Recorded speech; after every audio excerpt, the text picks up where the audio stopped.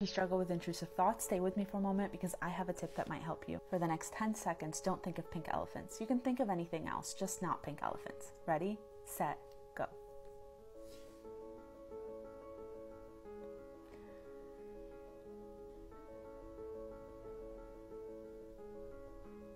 Okay, stop. Maybe you thought of pink elephants way more than you would have liked to. Or you had to keep working on replacing the thought of a pink elephant with something else. But that's exhausting and doesn't work in the long run. Our brain does not like to think in negative. The moment we tell it not to think about something, the more we're going to think about that something. Instead, notice the thought and say, I'm having the intrusive thought of, insert intrusive thought. This will help your brain remember that what you're having is an intrusive thought. Thoughts are not facts. Facts